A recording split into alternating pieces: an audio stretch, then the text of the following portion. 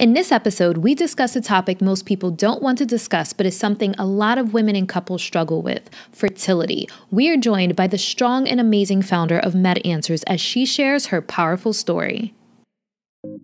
Welcome to the Abundance Hack Show, where we are inspiring you to tap into your power to manifest the happiness, success, and fulfillment that you desire. I am your host, Niajae, the Upper Limit Coach. I am here to dismantle your limiting beliefs and remove the blocks so you can confidently live your life's purpose, because life is meant to be abundant. Hey M&Ms, thank you for tuning in to the Abundance Hack Show. What are you manifesting in your life today? I am really excited about today's episode. I am joined by Crisci, and she is the founder of Med Answers. I know her to be the founder of Fertility Answers because she was actually a client of mine for some time, but I have been trying to get her on this show because she has such a powerful story. So I'm so glad she could be here. Alice, before I allow you to introduce yourself and tell a little bit about your story, I want to ask you, what does abundance mean to you?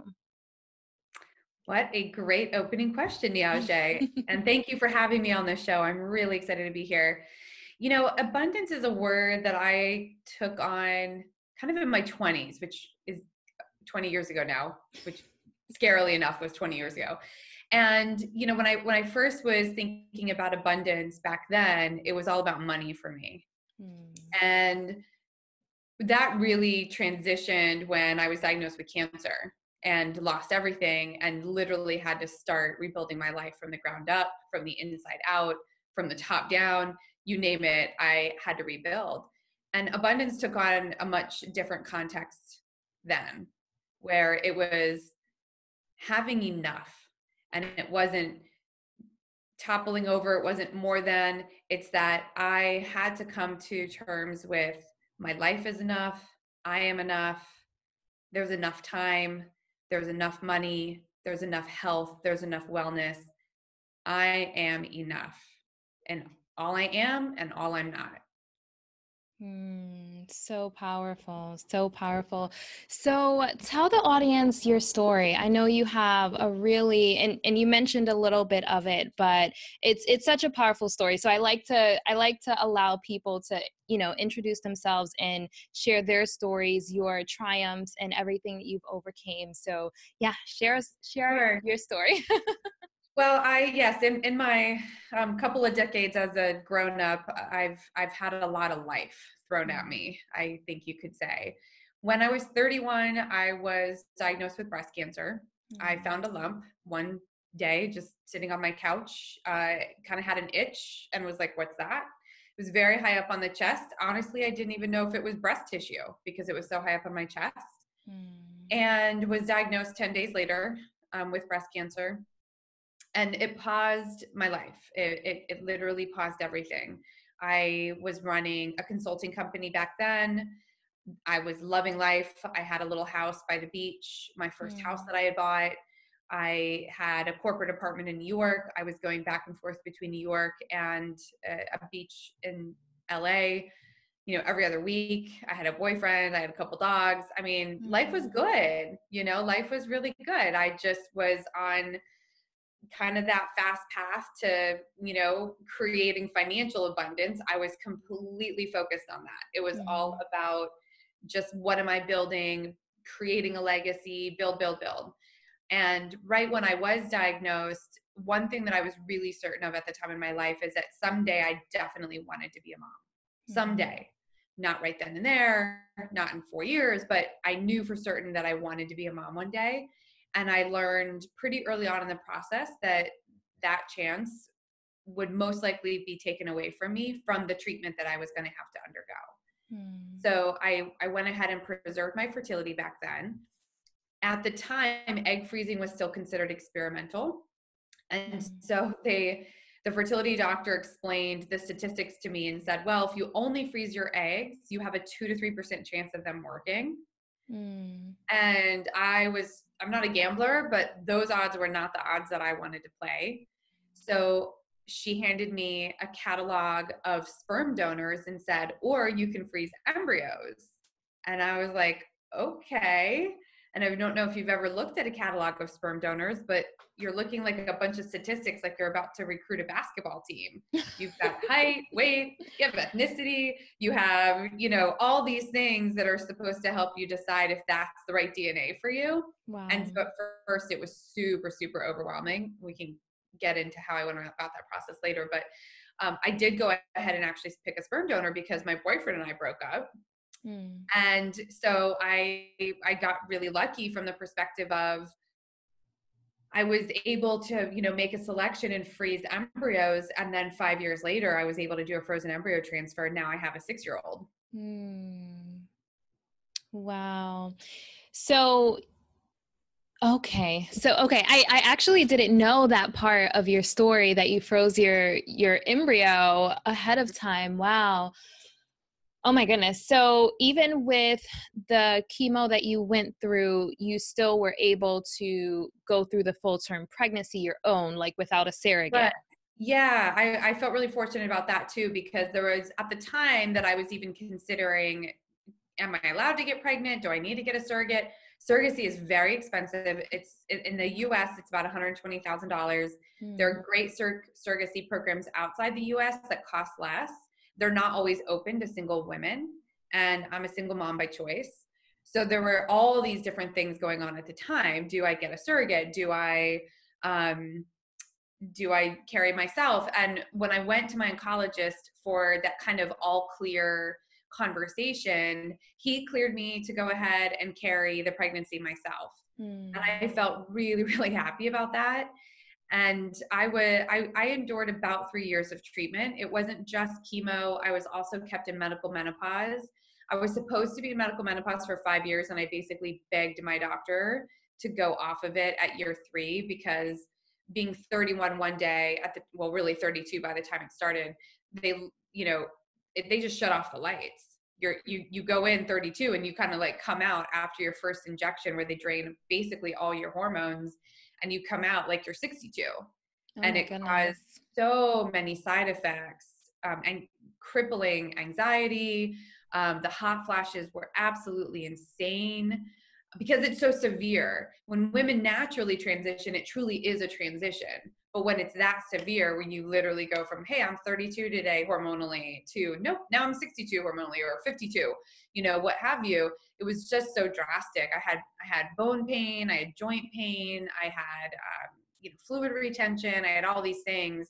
So I was super happy 6 months after being brought out of medical menopause, when I got my period back. And I mean, I called my dad. He was in a poker circle with a whole bunch of other adult men, and he was celebrating me getting my period back.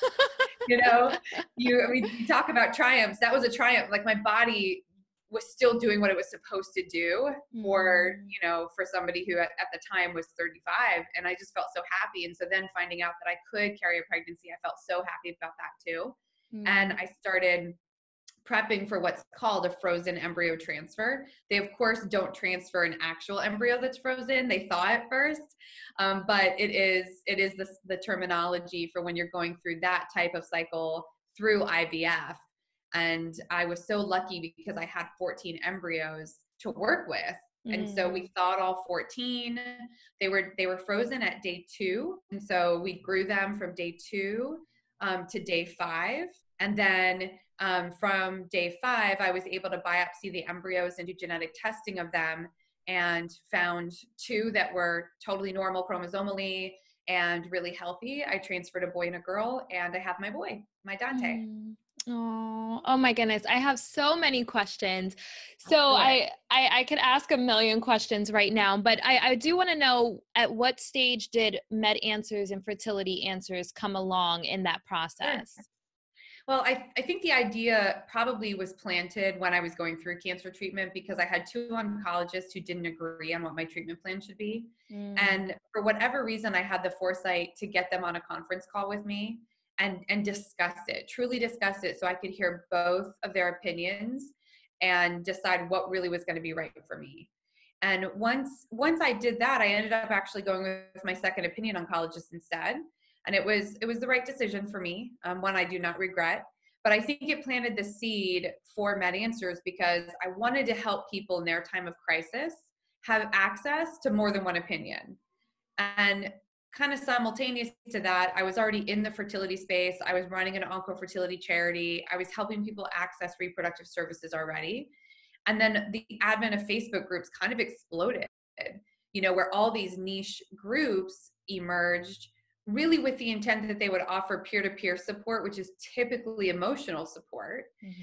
But what ended up happening is that they started to be kind of a driver of the spread of misinformation. And so as I was looking kind of at all that, and I met my business partner along the way, the idea just popped one day. And quite literally, my business partner and I, and he's a world-renowned reproductive geneticist, we sort of hashed the idea out over email. I was living in LA, or actually I think I was living in Sacramento at the time. He was living in New Jersey at the time, and we both had other kind of business opportunities that we were both involved in, and we just hammered out the first idea over email. But the initial concept for this app platform was really to connect people who are faced with a medical crisis or health crisis, and connect them directly to a community of specialists so they could have clinically validated answers. And that is what we launched in 2017, in calling it Fertility Answers. I didn't want to call the company Fertility Answers because I want to replicate what we're doing in fertility and all these other domains. I want to do it for migraines. I want to do it for oncology. I want to do it for obesity and diabetes.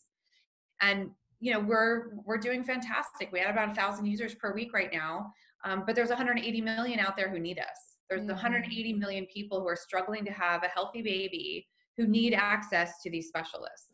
Yeah, it's a super sensitive topic for me because I'm in my 30s. I am single. And so people have started asking me, like, are you going to freeze your eggs? And so I try not to get emotional about the question, but I do also have a lot of friends that have suffered from miscarriages. And I just went to see Abraham Hicks. It's really funny. The first time I asked you about coming on the podcast, I saw Abraham Hicks, and I just went to see her a second time. Oh, that's amazing. Yeah. And there was a lady that got up and spoke about the fact that she has been trying to conceive and she had a miscarriage. And when I tell you, most of the women in the audience were like bawling. So it's something that a lot of people are suffering from. So I do want to spread the word about your service because it helps. But if anyone's listening and they have gone through a miscarriage or they are trying to conceive, what are some ways that they can start to prepare their body for a healthy pregnancy? I think that's such a great question to ask on the app. Yeah, I mean, I can share what I did, to kind of prepare, but and I did go through 4 miscarriages before I did my frozen embryo transfer, and because I was in a relationship before I chose to be a single mom, and I did have 4 pregnancy losses in that relationship, and then I've had actually 1 since having my son too. My body just, I produce eggs, they get fertilized, they just don't stick on their own without medication. And that became real obvious that I should just use the the frozen embryos. We have on the platform, we have nutritionists, we have clinicians, we have reproductive endocrinology and fertility specialists. We have urologists. We have naturopath, who's the first naturopath in all of the field of fertility. Dr. Raquel, she should be on your show. You would love her. We have, we have reproductive attorneys. We have embryologists, geneticists, genetic counselors. We have psychologists. For me, even the conversations that you have with people on this podcast, it is whole bodied, and the fertility journey and the fertility experience is whole bodied. Miscarriage is such a profound loss. The first time that it happened to me, the deep depression that I was in, it was severe, for a month. It was, here I'd already gone through breast cancer and all of that. I already felt like my body failed me once. I already don't have, any breasts. I have no milk ducts to even feed a child. And here it was, I can't even get pregnant and stay pregnant.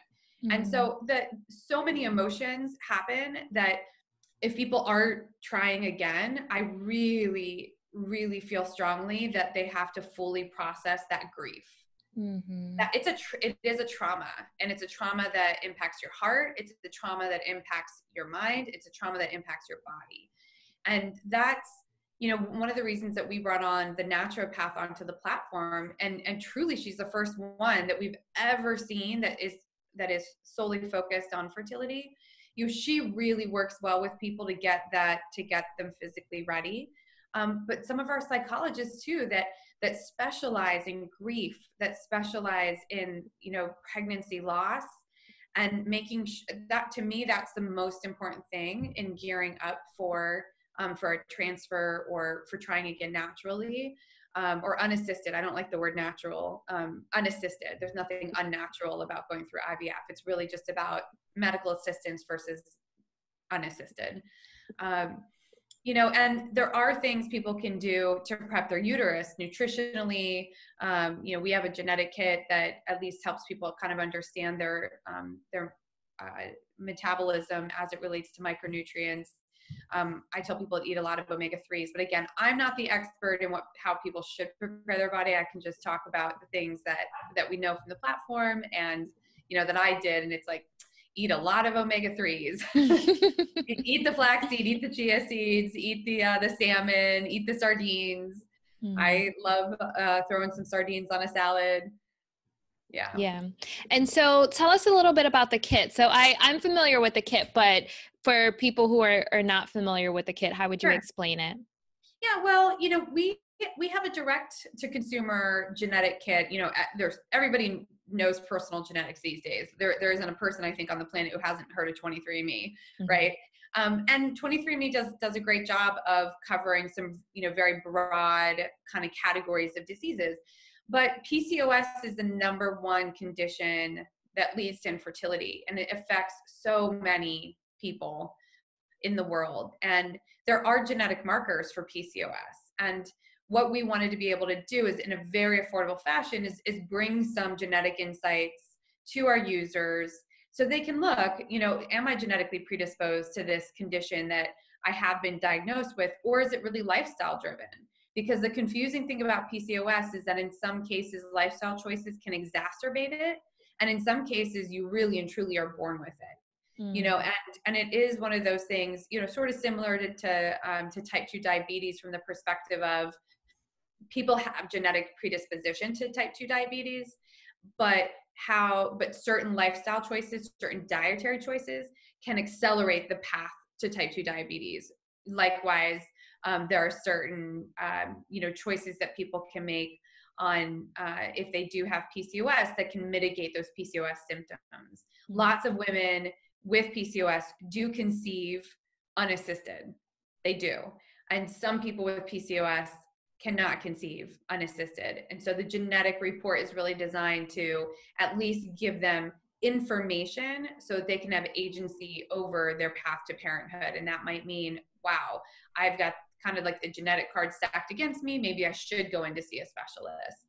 We cover the conditions that coexist with PCOS, like your risk for insulin resistance, like your risk for high cholesterol, which also is correlated with, you know, risk of preeclampsia and risk of pregnancy loss. So, and then we of course look at genetic weight as well, you know, because that can also be tied into PCOS, is higher BMI. Then we use the metabolism. And, we added some traits like about alcohol metabolism and caffeine metabolism. We do that really so that people can just understand their bodies better. Like, oh, I metabolize caffeine really quickly. That's why I only need half a cup to feel wired, you know, versus, you know, the alternative where somebody needs like 9 cups to feel like it did anything. So I think the report really is designed to give people agency, you know, over their body. And it's empowering. I think the more knowledge that we know about ourselves, especially during a time where a lot of our users have been desperately trying to conceive for 17 months, 27 months, in some cases like 7 years, you know, with no success. It's just a really heartbreaking, it's a very heartbreaking area of life. Yeah. Are you ready to raise your vibrations and tap into abundance? Download our free Abundance Guided Meditation to accelerate your manifestation. This will help you visualize your abundant life and align with that vision so it can become your reality. To download the MP3, go to abundancehack.com/abundance guided meditation. And remember, life is meant to be abundant. Is there anything on the mental or emotional side that you would want to say to women that are in that space right now? Oh gosh. I know there's Yeah. probably so much, but Yes, I know. So, well, it's more like, oh gosh, because I can feel the experience. It's very easy for me to sort of call up the sadness and call up the struggle. I can feel it in my chest. We have an incredibly empathetic team at the company. Our users, each of them has a name and a unique story. I was just with a couple of them doing some video interviews a couple weeks ago, and I couldn't get through the interview without crying. I think the number one thing is, they aren't alone. You're not alone. Even where you are, Niajae, being in your 30s and asking that question, and whatever fear comes up around that of, each of us has the right to live the life we imagined. And I, you know, we should do whatever it takes to live that life. Remove all barriers that are in the way, and if there's something physical in the way, then let's get them in to see one of our specialists to remove that. If there's something emotional in the way, let's connect them to one of our amazing reproductive psychologists or social workers to remove what the emotional block that's in the way. If there is gut health issues, let's get them in to see Dr. Raquel so she can fix that. If there are anatomy issues, physiological issues, if there's an issue with the swimmers on the sperm side, everything can be dealt with, but it does take courage. It does take courage to confront every one of these things. I think people have to fully feel their feelings, and that's really difficult because there's so much grief in this process. There's so much shame. I think us women, we just put so much shame on ourselves, and that can impact a marriage, and you need the marriage to be strong. And in some cases, unmarried couples that are trying to conceive too, because I think, there's a trend with the divorce rates being so out of control that people just want to live the life that they live, and they don't necessarily feel like they have to go down the legal path of marriage. But the couple, the partnership, like if you're doing it on your own, making sure that you have your village, it's tough to raise a kid. It's tough to, go through egg freezing. It's tough to go through IVF to have a baby. It's tough to be pregnant. None of this life is easy. And so, asking for help and raising the white flag, like, hey, I need you people, I think is just really critical. Yeah, I love everything that you are creating. And you also, I know, are LGBT friendly. So There. yeah, Absolutely. so that's another great thing. I knew an amazing couple that went through that whole process, trying to find sperm donors, and she had a miscarriage once and having to go through everything all over again. So, there is support out there for the LGBT community as well. Yeah, absolutely. One of the things too, even internationally, I'm sure you have some international listeners, is, we still live in a world that all the laws are just skewed towards heterosexual married couples. The laws are just so antiquated. And in some cases, the laws, even in other countries, are terrible, terrible and just filled with hate. So I think one of the benefits of us is that we can so quickly get people to the right place, having reproductive attorneys on board. For instance, this trend of unmarried people trying to conceive together. If they need IVF, the male partner will be considered a known sperm donor. Oh, wow. And there's nobody goes into it thinking that. They're like, yeah, but we're together. That's going to be dad and I'm going to be mom. But that's not how the law works. That's not how the law is written. And so if you need medical assistance, to have that baby, then the law comes into play.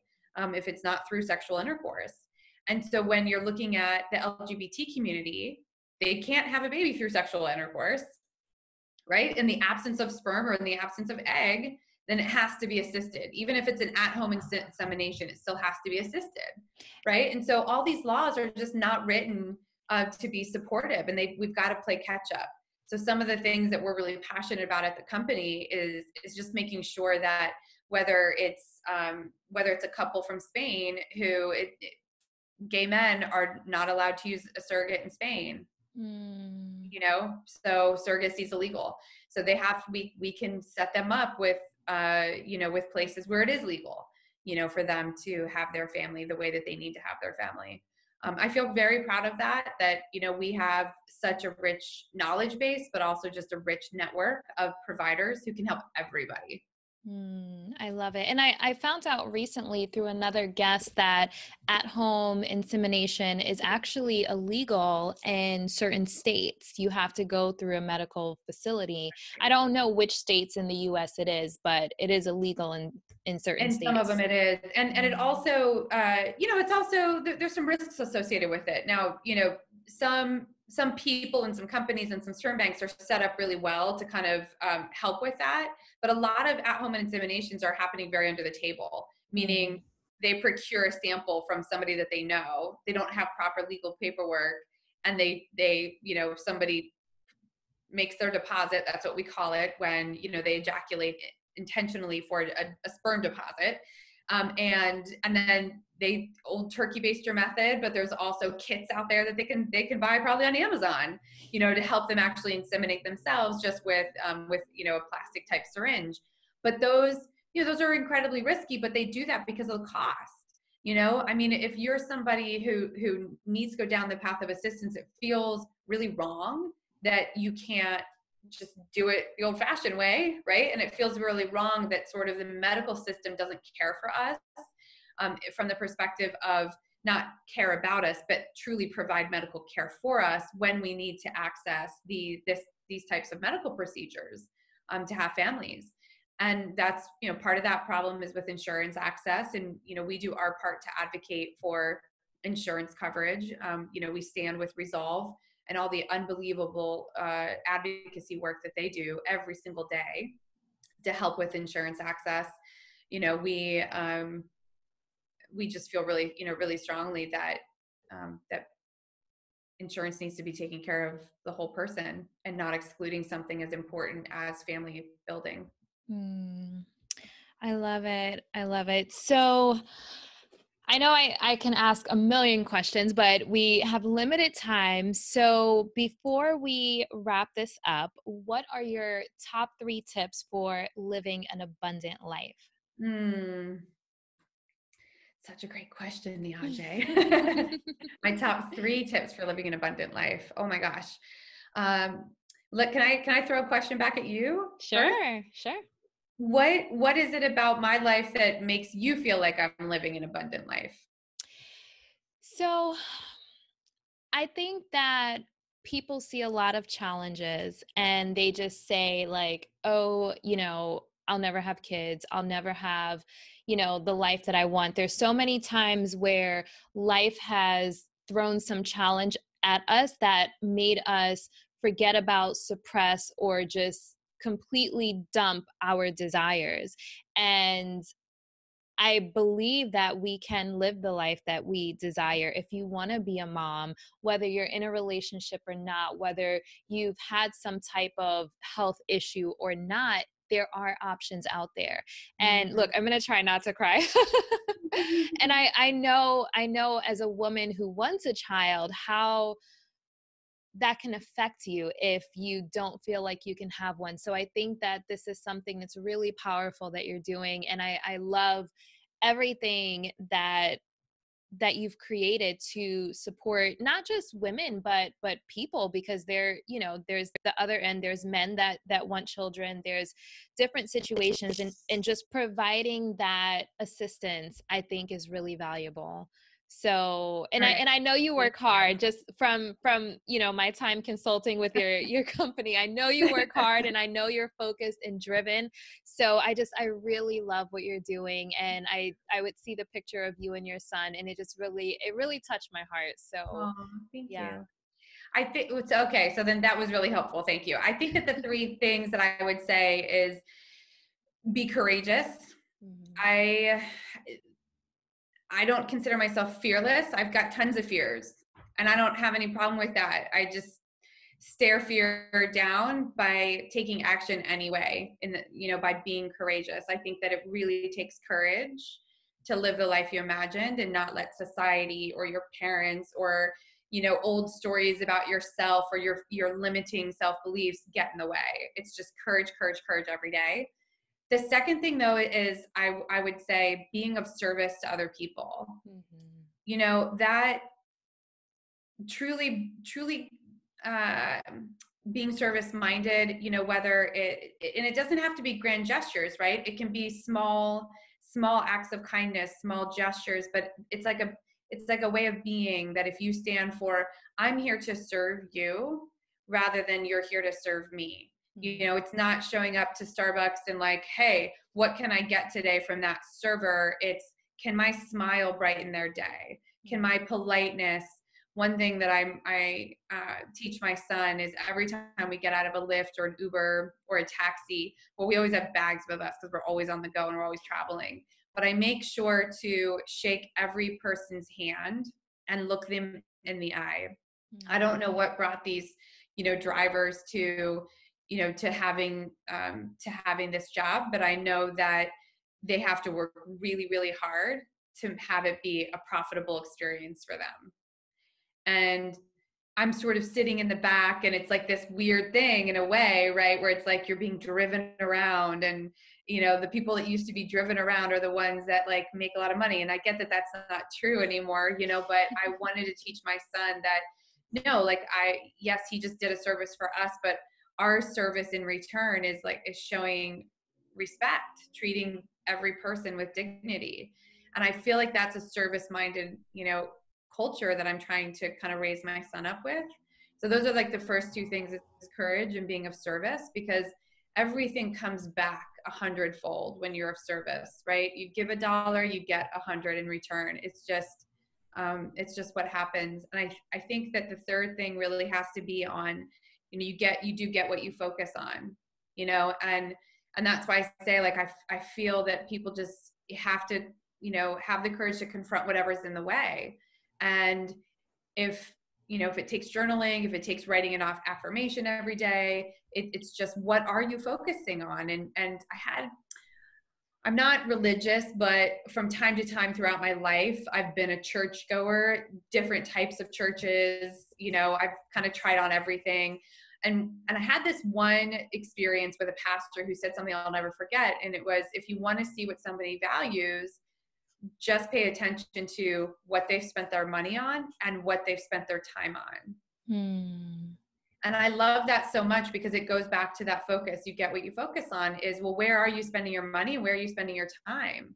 And if where you're spending your time, where you're spending your money is not going to reap any kind of feeling of abundance, whether it's abundance of love, if you're working all the time and you're not allowing, enough social time for people to love on you, if you're spending, too much money on Amazon on Cyber Monday or Black Friday or whenever, any day, right? Then you don't see your kind of investment accounts, grow, or your passive income grow, and so forth. I mean, the list goes on and on, right? So, those are my three: courage, being of service, and being mindful about, where you're spending your time and your money. Yes, I love it. I love it. So what's next for you? Oh gosh. Personally, what's next is getting the company to a stable place with revenue so that I feel like I can do another embryo transfer, because I want to have baby number 2. Yay, that's so exciting. It is exciting and also really scary being a single mom of 2. But everything in my house comes in pairs. We have 2 kittens, we have 2 fish, we've got 2 hamsters. My son's been saying that we need another dog so that we have 2 dogs. So we'll have 2 kids, and I am working on manifesting a life partner. So if you know anybody you want to set me up with, I'm open. Where are you located? In LA. Okay. Yeah. I know a lot of people, so I'll see. Yeah. So Dante's been great about that. My son's a little manifester. And so we talk about, who we're looking for in a dad, he kind of calls it our dad, Oh my God. I love it. Awesome. Yeah. So I love it. We're just getting the company to a scalable place. So that I feel like I won't be the stressed out pregnant lady. So I'll go ahead and put the links in the show notes, but if someone's listening, do you want to share the links for the website? Yeah, well, absolutely. I mean, I think the easiest thing is for someone to just download the Fertility Answers app on iOS or Android. I think it's important to note that we ask you to fill out a health profile because we use that information to match people to the solutions that they need. That's something that, we feel like is super innovative, and we're just rolling it out now. That could even include clinical trials. So we have clinical trial partners.